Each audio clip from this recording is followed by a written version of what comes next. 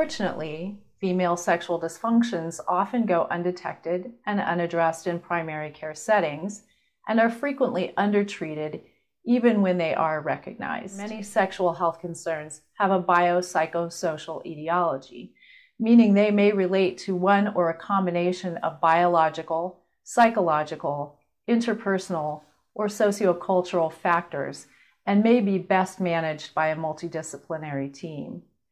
Advanced level skills include more detailed history taking and review of sexual functioning, as well as identification of specific contributing biopsychosocial factors.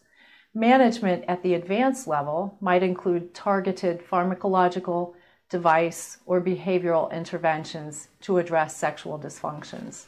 This video content is copyrighted by Mayo Foundation for Medical Education and Research.